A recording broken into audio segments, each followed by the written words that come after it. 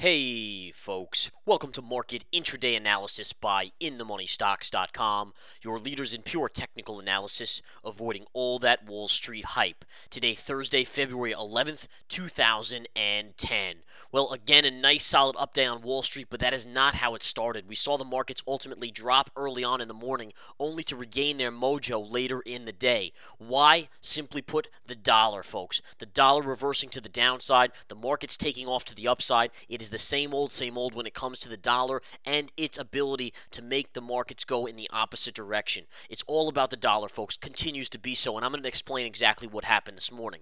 Today, we essentially got news out that Greece was going to get bailed out. Now, initially, what that would do would strengthen the dollar, right? You would think so, right? Because you bail out Greece, you're going to bail out all the countries, all right? You just don't bail out one. We learned that with Lehman Brothers. You don't bail out Lehman, you have problems. You have to bail out everyone. Therefore, everyone in the U.S. financial system got bailed out.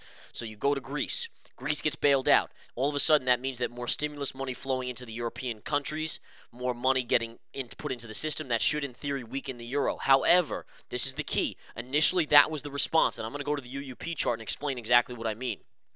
Initially, that was the response. You can see a beautiful move up on the dollar there. You're looking at the UUP chart, the dollar ETF, and right up it goes. So the response was the correct response, what the amateur would think. But remember, it's all about doing the opposite of what the amateur thinks. All right, so the amateur thinks the dollar would go higher on that news. That's exactly what happens preliminary on the markets. So the markets drop, the dollar surges. Now, what changes here? What's the key change pivot point? Well, you have to understand this and look at the bigger picture, folks. If there's one thing you have to know about the markets, it's this: the markets are smarter than Wall Street. They're smarter than the amateur. They're smarter than even most of the pros out there. So what's been going on here, folks, ever since Greece came out? Remember Dubai back in November right here when the dollar was at the lows? This is the first sign. Remember Dubai came out literally right here? Well, Dubai, the issues with Dubai literally marked the bottom for the dollar. All right, now why? Well, Greece came out just a little while after Dubai. That was Wall Street starting to, or the dollar starting to price in what they knew was going to happen.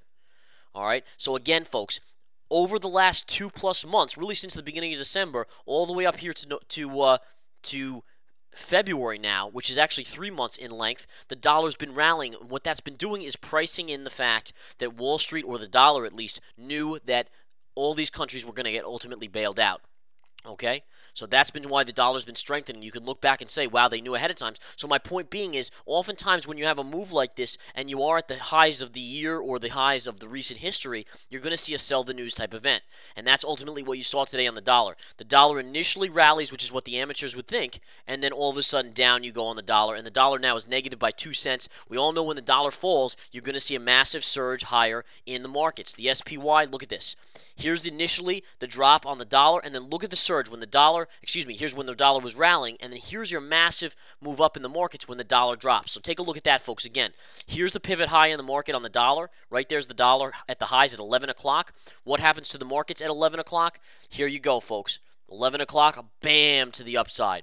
And you can see how, again, the inverse is working beautifully here on the markets as, again, the dollar falls over the course of the morning, late morning session into the early afternoon session here, and the markets rally up. Now, what else do we want to know about today? Well, the dollar's only down 2 pennies on the UUP. That's not a big drop. So why is oil having such a good day, up 47 cents like that? Why is the GLD actually higher nicely here? Let me punch up the GLD, up $2. The GLD is soaring today. Well, what you're seeing today, folks, is actually global kind of security return.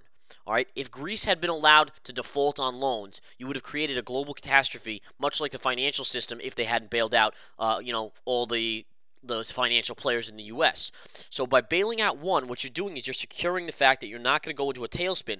If the economies had of the global setting gone into a tailspin, you would have seen a major reduction in demand for oil, for instance, for all these commodities like steel and so forth, because again, all those countries going into default, they're going to build less, the economies are going to suffer, therefore demand for these commodities are going to be in a major reduction. So stocks like, or the GLD, like up $2 here. USO having a good day, up 50 cents right now. Look at US Steel. US Steel up almost $3 on the day. AK Steel up $1.12. Southern Copper here, up $1.64. All these stocks are getting big boosts because what essentially is going on now is you're going to have a stimulus push in Europe, which is going to flood money in, bail out countries. Again, it's Greece today. Who's it going to be tomorrow? Portugal, Spain, Italy. You never know. But all these countries are going to ultimately need assistance, and that's where you're really coming into play here now, again, folks. So the fact that they're going to get that assistance means that the economies will generally stay stronger than they would have if they didn't, and that's going to create demand, or at least keep demand for commodities. Again, commodity stocks are reacting to that today very nicely with big moves. STLD right here, Steel Dynamics up 72 cents. I mean, you can look at any of these charts, guys. They're flowing here big time. I mean, they're just having great moves. So in any case, that's what's going on here in the markets. Again, that's a really recap of what you have to pay attention to in today's market. If you want to look at the intraday charts, you can see we went up right here to this key level, pulled back, pierced it. Where do we go? Right to this level, master level. Then we paused right here, a little bit of a pullback. You can see the red candle. Then burst through that. Where do we go? Right to this level, pulled back. All these levels are on my charts in the intraday stock chat live. Those of you in the intraday stock chat, you know, you watch my charts live. I talk to you live over a microphone. You're hearing me. You can type in questions. That's all in the intraday stock chat, folks. As I call out day trades, call out swing trades, it's all in the intraday stock chat. In addition, the Research Center gets all the swing trades that we do. We talk about analysis every night, 40-minute long video. You think this video is interesting? Check out the 40-minute one I do at night. It will blow you away. The analysis, the key insight, the guidance, the calls, all of them in that video. And that's just one thing in the Research Center. You get everything in the Research Center when you get it. All right, nonetheless, folks, let's talk about the 60-minute chart here. Quickly flip over. You do have resistance on the 60-minute chart at 108.30.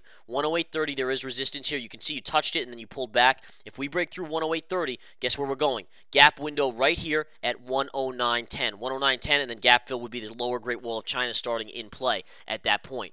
Fascinating day, folks. Again, the weakness, the dollar, it's all in play today. The trades, the swing trades that I'm currently holding all in the money beautifully. We continue to be on the right side of the market here, looking for more action, more swing trades, more profits, all here at InTheMoneyStocks.com. Join the Research Center, join the chat room. We'll see you soon. Take care.